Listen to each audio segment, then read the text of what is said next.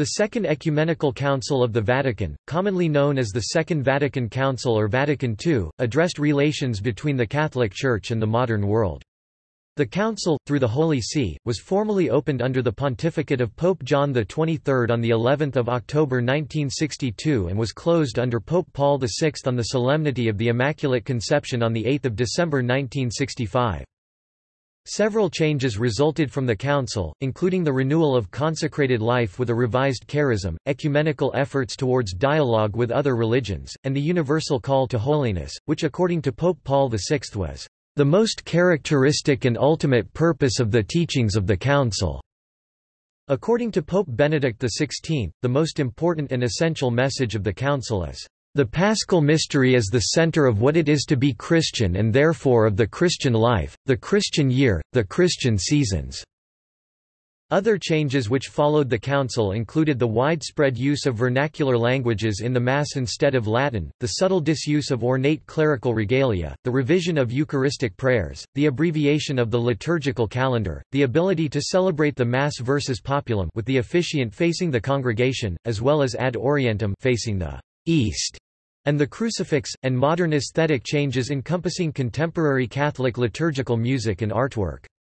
Many of these changes remain divisive among the Catholic faithful. Of those who took part in the Council's opening session, 4 have become popes: Cardinal Giovanni Battista Montini, who on succeeding John XXIII took the name Pope Paul VI, Bishop Albino Lucini, the future Pope John Paul I, Bishop Karol Wojtyla, who became Pope John Paul II, and Joseph Ratzinger, present as a theological consultant, who became Pope Benedict XVI. In the 1950s, theological and biblical studies in the Catholic Church had begun to sway away from the neo-scholasticism and biblical literalism which a reaction to Catholic modernism had enforced since the First Vatican Council. This shift could be seen in theologians such as Karl Rahner, Michael Herbert, and John Courtney Murray, who looked to integrate modern human experience with church principles based on Jesus Christ, as well as others such as Yves Congar, Joseph Ratzinger and Henri de Lubac, who looked to an accurate understanding of Scripture and the early Church Fathers as a source of renewal, ressourcement. At the same time, the world's bishops faced challenges driven by political, social, economic, and technological change. Some of these bishops sought new ways of addressing those challenges. The First Vatican Council had been held nearly a century before but had been cut short in 1870 when the Italian army entered the city of Rome at the end of Italian unification. As a result, only deliberations on the role of the papacy and the congruent relationship of faith and reason were completed, with examination of pastoral issues concerning the direction of the Church left unaddressed. Pope John XXIII, however, gave notice of his intention to convene the Council on 25 January 1959, less than 3 months after his election in October 1958. This sudden announcement, which caught the Curia by surprise, caused little initial official comment from Church insiders. Reaction to the announcement was widespread and largely positive from both religious and secular leaders outside the Catholic Church, and the Council was formally summoned by the Apostolic Constitution Humanae Salutis on 25 December 1961. In various discussions before the Council convened, John XXIII said that it was time to "open the windows of the Church and let in some fresh air." He invited other Christians outside the Catholic Church to send observers to the Council. Acceptances came from both the Eastern Orthodox Church and Protestant denominations as internal observers, but these observers did not cast votes in the approbation of the conciliar documents. Chronology.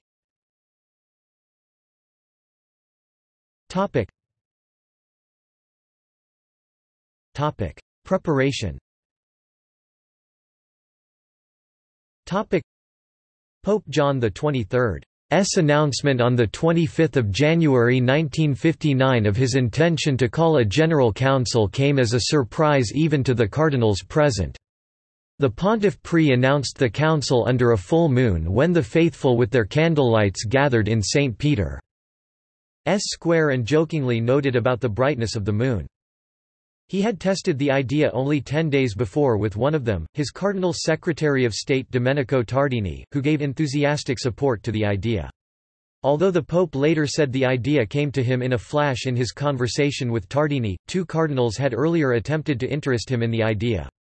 They were two of the most conservative, Ernesto Ruffini and Alfredo Ottaviani, who had already in 1948 proposed the idea to Pope Pius XII and who put it before John XXIII on 27 October 1958. Actual preparations for the council took more than 2 years, and included work from 10 specialized commissions, People for Mass Media and Christian Unity, and a Central Commission for overall coordination. These groups, composed mostly of members of the Roman Curia, produced 987 proposed constituting sessions, making it the largest gathering in any council in church history. This compares to Vatican I, where 737 attended, mostly from Europe. Attendance varied in later sessions from 2,100 to over 2,300. In addition, a varying number of periti (Latin experts) were available for theological consultation, a group that turned out to have a major influence as the council went forward. 17 Orthodox churches and Protestant denominations sent observers. More than 36 representatives of other Christian communities were present at the opening session, and the number grew to nearly 100 by the end of the Fourth Council sessions. Opening. Pope John XXIII opened the council on the 11th of October 1962 in a public session and read the declaration Gaudet Mater Ecclesia before the council fathers. What is needed at the present time is a new enthusiasm, a new joy and serenity of mind in the unreserved acceptance by all of the entire Christian faith, without forfeiting that accuracy and precision in its presentation which characterized the proceedings of the Council of Trent and the First Vatican Council. What is needed, and what everyone imbued with a truly Christian, Catholic and apostolic spirit craves today, is that this doctrine shall be more widely known, more deeply understood, and more penetrating in its effects on men's moral lives. What is needed is that this certain and immutable doctrine, to which the faithful owe obedience, be studied afresh and reformulated in contemporary terms.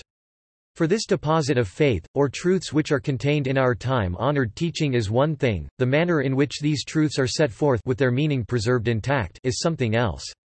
Roncalli, Angelo Giuseppe. Opening Address. Council, Rome, it. 13 October 1962 marked the initial working session of the Council. That day's agenda included the election for members of the 10 conciliar commissions. Each would have 16 elected and 8 appointed members, and were expected to do most of the work of the council. It had been expected that the members of the preparatory commissions, where the Curia was heavily represented, would be confirmed as the majorities on the conciliar commissions. Senior French Cardinal Achille Leonard addressed the council, saying that the bishops could not intelligently vote for strangers.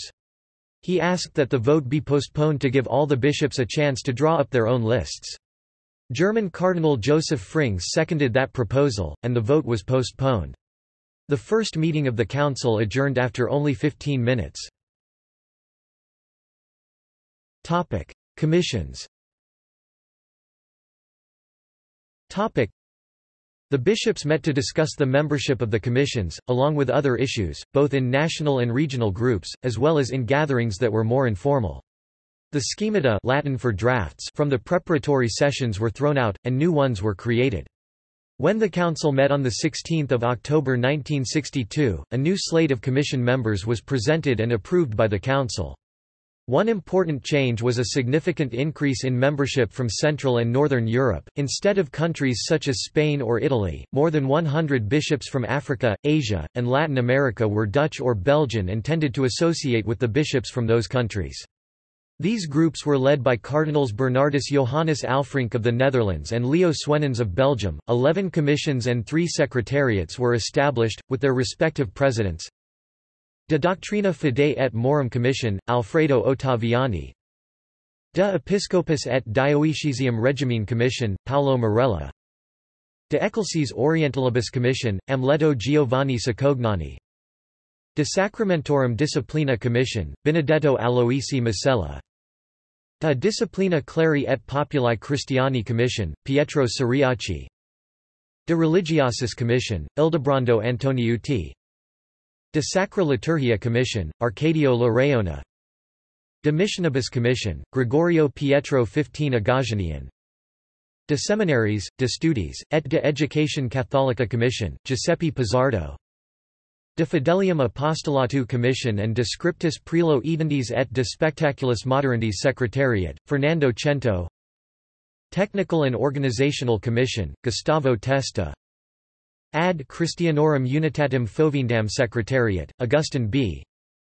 Administrative Secretariat, Alberto Di Giorgio. Issues.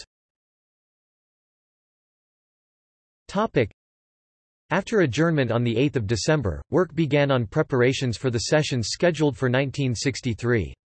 These preparations, however, were halted upon the death of Pope John XXIII on 3 June 1963, since an ecumenical council is automatically interrupted and suspended upon the death of the pope who convened it, until the next pope orders the council to be continued or dissolved.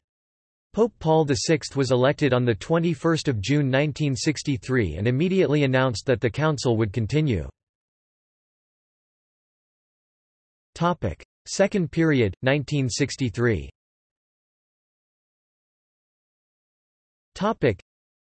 In the months prior to the second period, Pope Paul VI worked to correct some of the problems of organization and procedure that had been discovered during the first period.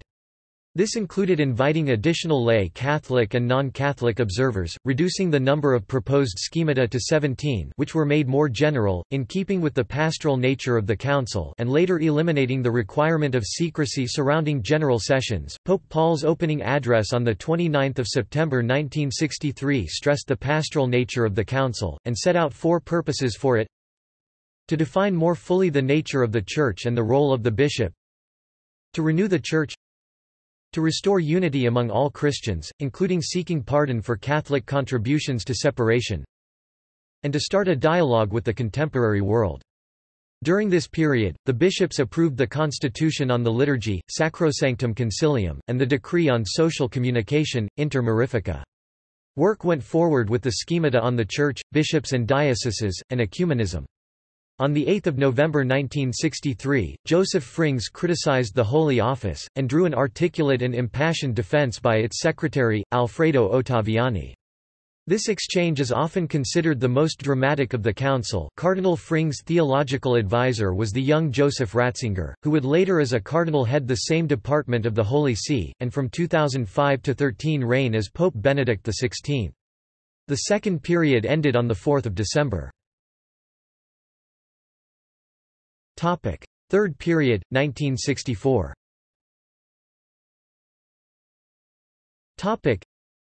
In the time between the second and third periods, the proposed schemata were further revised on the basis of comments from the Council Fathers. A number of topics were reduced to statements of fundamental propositions that could gain approval during the third period, with post-conciliar commissions handling implementation of these measures. At the end of the second period, Cardinal Leo Joseph Swenens of Belgium had asked the other bishops, "Why are we even discussing the reality of the Church when half of the Church is not even represented here?" referring to women. In response, 15 women were appointed as auditors in September 1964. Eventually 23 women were auditors at the Second Vatican Council, including 10 women religious. The auditors had no official role in the deliberations, although they attended the meetings of subcommittees working on council documents, particularly texts that dealt with the laity. They also met together on a weekly basis to read draft documents and comment on them. During the third period, which began on 14 September 1964, the Council Fathers worked through a large volume of proposals. Schemata on ecumenism, Unitatis Redintegratio, the official view on Protestant and Eastern Orthodox separated brethren, the Eastern Rite Churches Orientalium Ecclesiarum, and the dogmatic constitution of the Church Lumen Gentium were approved and promulgated by the Pope. Schemata on the life and ministry of priests and the missionary activity of the Church were rejected and sent back to commissions for complete rewriting. Work continued on the remaining schemata, in particular those on the Church in the modern world and religious freedom. There was controversy over revisions of the Decree on Religious Freedom and the failure to vote on it during the third period, but Pope Paul promised that this schema would be the first to be reviewed in the next period. Pope Paul closed the third period on 21 November by announcing a change in the Eucharistic fast and formally reaffirming Mary as Mother of the Church. Fourth period, 1965. Topic 11 schemata remained unfinished at the end of the Third Period, and commissions worked to give them their final form. Schema 13, on the Church in the Modern World, was revised by a commission that worked with the assistance of laymen. Pope Paul VI opened the last period of the Council on 14 September 1965 with the establishment of the Synod of Bishops. This more permanent structure was intended to preserve close cooperation of the bishops with the Pope after the Council. The first business of the Fourth Period was the consideration of the Decree on Religious Freedom, Dignitatis Humanae, one of the more controversial of the conciliar documents. The vote was 1,997 for to 224 against, a margin that widened even further by the time the bishops finally signed the decree. The principal work of the other part of the period was work on 3 documents, all of which were approved by the Council Fathers. The lengthened and revised Pastoral Constitution on the Church in the Modern World, Gaudium et Spes, was followed by decrees on missionary activity, ad gentis and the ministry and life of priests, Presbyterorum Ordinis. The Council also gave final approval to other documents that had been considered in earlier sessions. They included the Dogmatic Constitution on Divine Revelation Dei Verbum, decrees on the Pastoral Office of Bishops Christus Dominus, the life of persons in religious orders expanded and modified from earlier sessions, finally titled Perfecti Caritatis, education for the priesthood Optatum Totius, Christian education Gravissimum Educationis, and the role of the laity Apostolicam Actuositatem. One of the more controversial documents was Nostra Aetate, which stated that the Jews of the time of Christ, taken indiscriminately, and all Jews today are no more responsible for the death of Christ than Christians. True, the Jewish authorities and those who followed their lead pressed for the death of Christ, still, what happened in his passion cannot be charged against all the Jews, without distinction, then alive, nor against the Jews of today. Although the Church is the new people of God, the Jews should not be presented as rejected or accursed by God, as if this followed from the Holy Scriptures. All should see to it, then, that in catechetical work or in the preaching of the Word of God they do not teach anything that does not conform to the truth of the Gospel and the Spirit of Christ. Furthermore, in her rejection of every persecution against any man, the Church, mindful of the patrimony she shares with the Jews and moved not by political reasons but by the Gospel's spiritual love, decries hatred, persecutions, displays of antisemitism, directed against Jews at any time and by anyone. A major event of the final days of the Council was the act of Pope Paul and Orthodox Patriarch Athenagoras of a joint expression of regret for many of the past actions that had led up to the Great Schism between the Western and Eastern churches. The old story of the Samaritan has been the model of the spirituality of the Council. Paul VI, Address, 7 December. On 8 December, the Council was formally closed, with the bishops professing their obedience to the Council's decrees. To help carry forward the work of the Council, Pope Paul had earlier formed a papal commission for the media of social communication to assist bishops with the pastoral use of these media. Declared a jubilee from 1 January to 26 May 1966, later extended to 8 December 1966, to urge all Catholics to study and accept the decisions of the Council and apply them in spiritual renewal. Changed in 1965 the title and procedures of the Holy Office, giving it the name of the Sacred Congregation for the Doctrine of the Faith, as well as the titles and competences of other departments of the Roman Curia. Made permanent the secretariats for the promotion of Christian unity, for non-Christian religions, and for non-believers. Key content and issues.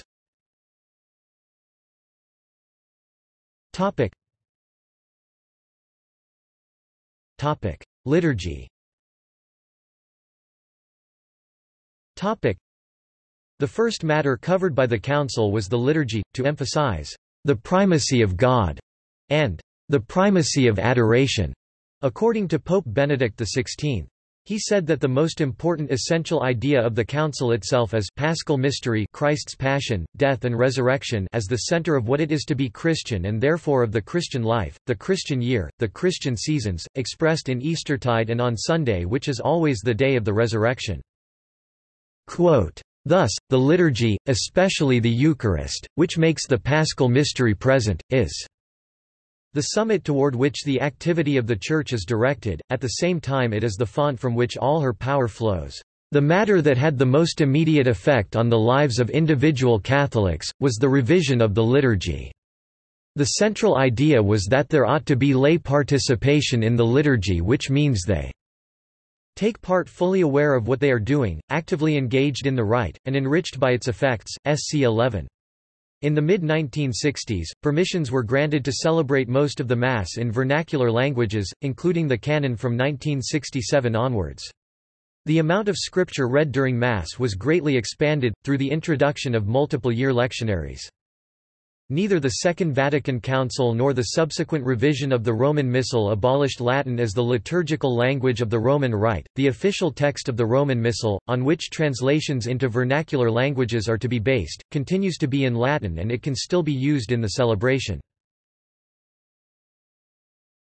Topic: Ecclesiology. Topic: The dogmatic constitution on the Church produced by the Council is entitled Lumen Gentium. In its first chapter, titled, "The Mystery of the Church," is the statement that, the sole Church of Christ which in the Creed we profess to be one, holy, Catholic and Apostolic, which our Saviour, after his resurrection, commissioned Peter to shepherd, and him and the other apostles to extend and direct with authority, which he erected for all ages as the pillar and mainstay of the truth. This Church, constituted and organized as a society in the present world, subsists in the Catholic Church, which is governed by the successor of Peter and by the bishops in communion with him. Lumen Gentium, 8. The document adds, "Nevertheless, many elements of sanctification and of truth are found outside its visible confines." The other characteristics of that period were described by Belgian Bishop Émile Joseph de Smedt as legalism and clericalism, in what has been described as one of the most dramatic moments of Vatican II. According to Pope Paul VI, the most characteristic and ultimate purpose of the teachings of the Council is the universal call to holiness. John Paul II calls this an intrinsic and essential aspect of the Council Fathers' teaching on the Church. All the faithful of Christ of whatever rank or status, are called to the fullness of the Christian life and to the perfection of charity. By this holiness as such a more human manner of living is promoted in this earthly society. Lumen Gentium 40 in his plan for the new millennium, Novo Millennio Iniente, John Paul II said that, "All pastoral initiatives must be set in relation to holiness," as the first priority of the Church. Scripture and divine revelation. The Council sought to revive the central role of Scripture in the theological and devotional life of the Church, building upon the work of earlier popes in crafting a modern approach to scriptural analysis and interpretation. A new approach to interpretation was approved by the bishops. The Church was to continue to provide versions of the Bible in the mother tongues of the faithful, and both clergy and laity were to continue to make Bible study a central part of their lives. This affirmed the importance of sacred scripture as attested by Providentissimus Deus by Pope Leo XIII and the writings of the saints, doctors, and popes throughout Church history, but also approved historically conditioned interpretation of Scripture as presented in Pius XII's 1943 encyclical Divino Afflante Spiritu. Bishops. The role of the bishops was brought into renewed prominence, especially when seen collectively, as a college that has succeeded to that of the apostles in teaching and governing the Church. This college was headed by the Pope. Objections to the Council.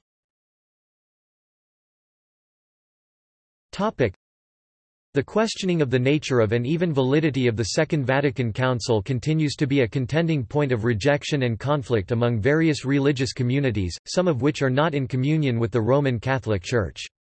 In particular, two schools of thought may be discerned.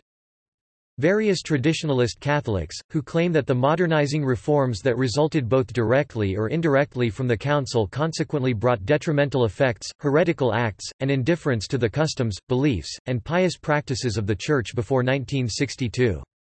In addition, they say there is a doctrinal contradiction between the Council and earlier papal statements regarding faith, morals and doctrine declared prior to the Council itself. Furthermore, they claim that the Council decentralized the previous notion of Catholic Church's supremacy over other religions while demoralizing its long-standing pious practices of religiosity.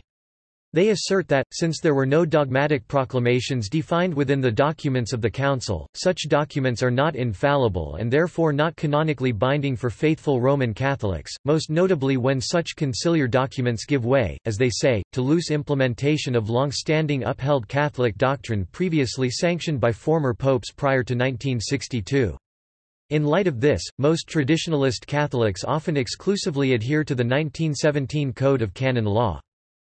Sedevacantists go beyond this in asserting that after breaking with Catholic tradition and espousing heresy, present popes and on forward cannot legitimately claim the papacy, and therefore it remains vacant, until another papal claimant formally abandons the Vatican II Council and re-establishes former traditional norms. Prior to 1962, the most recent edition of 1983 Code of Canon Law states that Catholics may not disregard the teaching of an ecumenical council even if it does not propose such as definitive. Accordingly, it also maintains that the present living pope alone judges the criterion of membership for being in communio with the Church.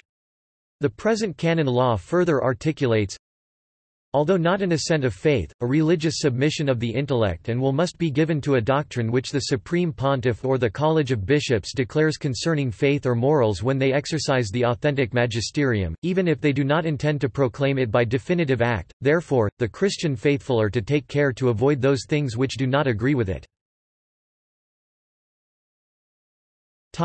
Legacy.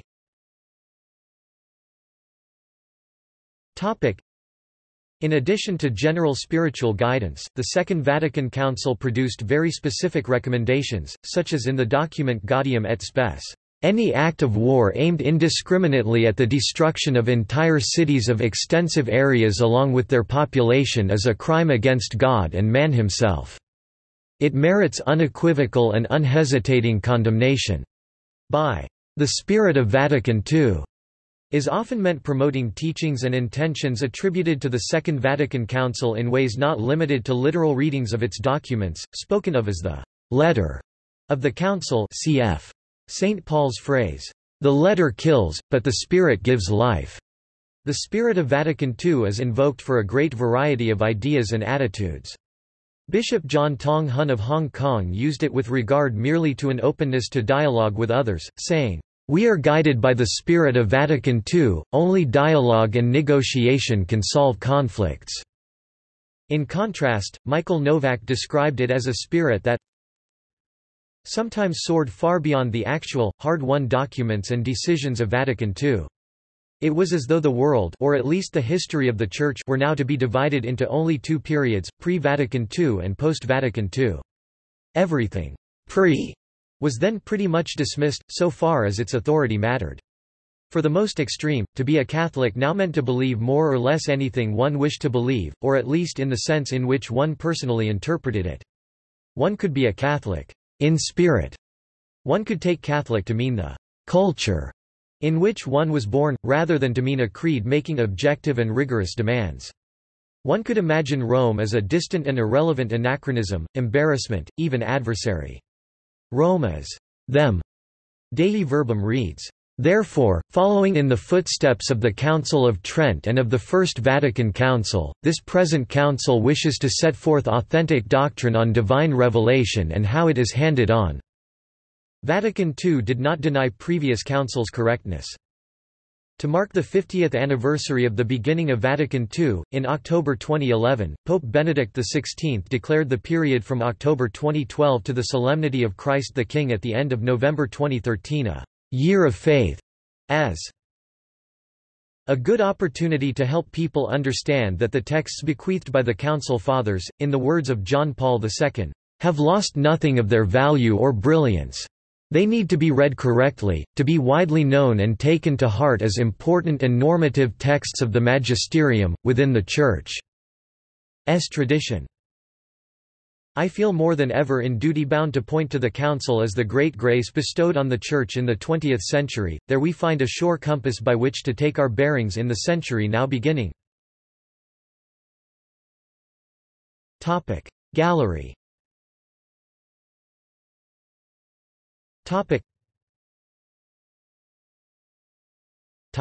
See also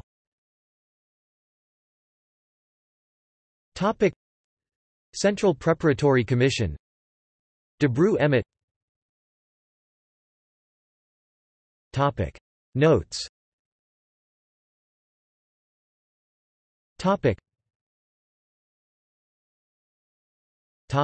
References.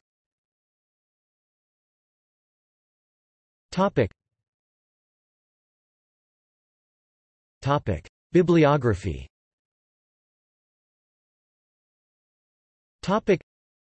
Alberigo, Giuseppe, Sherry, Matthew 2006, A Brief History of Vatican II, Maryknoll, Orbis Books, ISBN 1-57075-638-4. Gherardini, Brunero 2011, Il discorso mancato, The Missing Discourse, Lindau. Honenberg, Edward 2007, A Concise Guide to the Documents of Vatican II, City, St. Anthony Messenger Press, ISBN 0-86716-552-9. Harity, J., ed. 1967. Vatican Council II. New Catholic Encyclopedia, 14, Faculty of Catholic University of America 1 ed., New York, McGraw-Hill, ISBN 978-0-07-010235-4, OCLC 34184550. Sullivan, Maureen 2002, 101 Questions and Answers on Vatican II, New York, Paulist Press, ISBN 0-8091-4133-7. Further reading.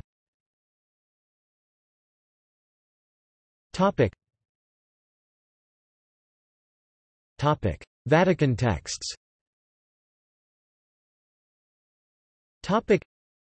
Index to Vatican II texts from the Vatican. Pastoral Constitution on the Church in the Modern World, Gaudium et Spes, Holy See, 7 December 1965, retrieved 1 January 2009.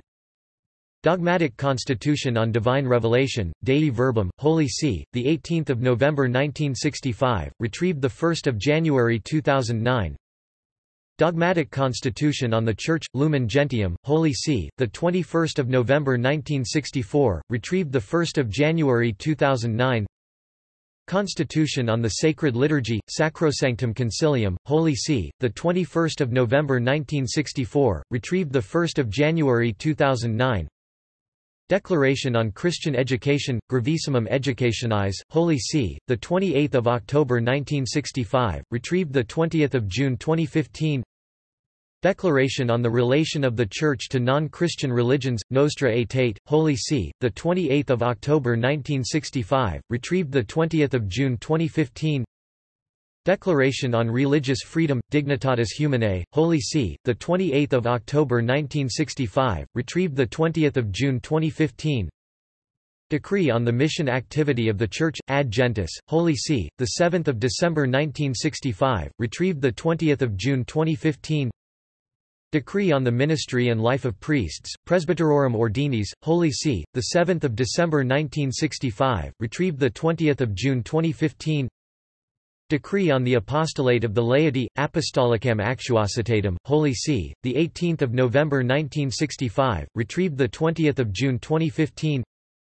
Decree on Priestly Training, Optatum Totius, Holy See, 28 October 1965, retrieved 20 June 2015.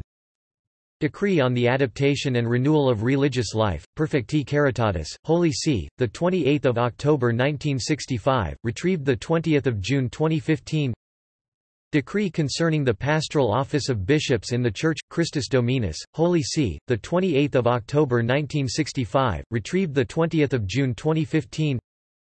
Decree on Ecumenism, Unitatis Redintegratio, Holy See, 21 November 1964, retrieved 20 June 2015.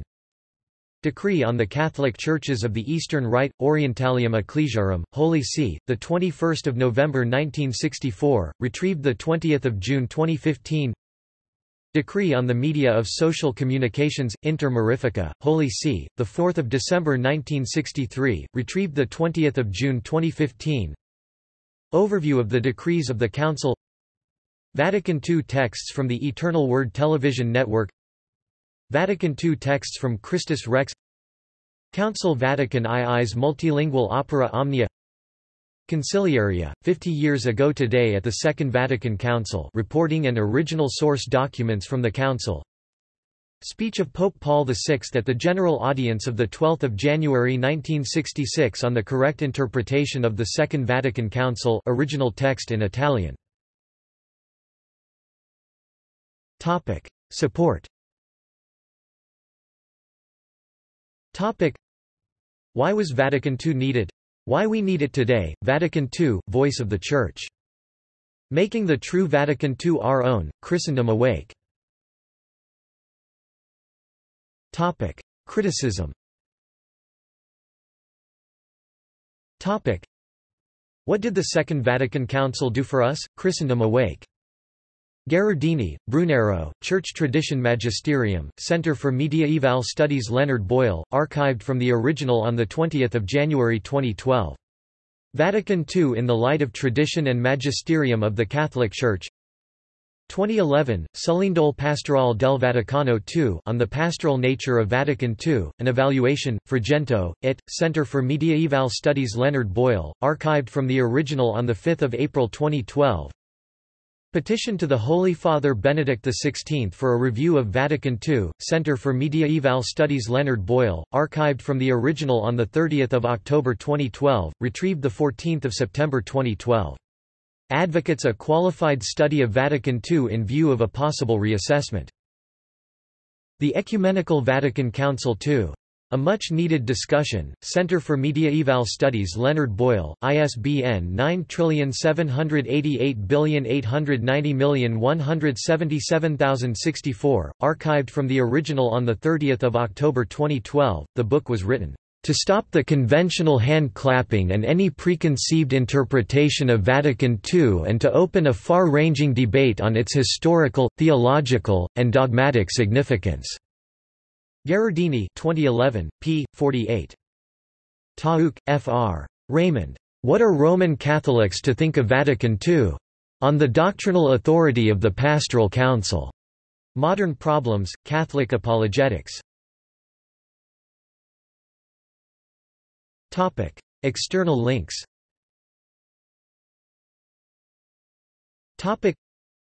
Media related to Second Vatican Council at Wikimedia Commons.